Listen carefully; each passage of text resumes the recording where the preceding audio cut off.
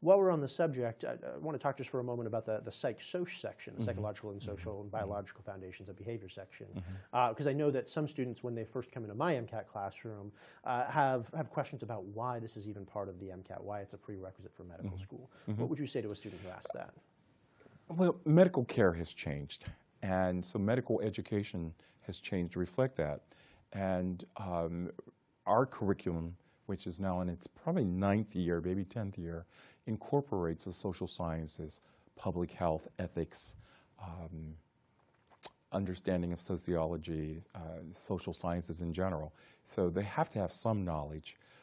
We have intersession courses, we have interprofessional education that builds upon what they should have already studied in terms of psychology and the social sciences. So I think it's important that they have at least introductory level knowledge of the social sciences, including psychology. Excellent. Very good. And that's all they're asking for on the new MCAT.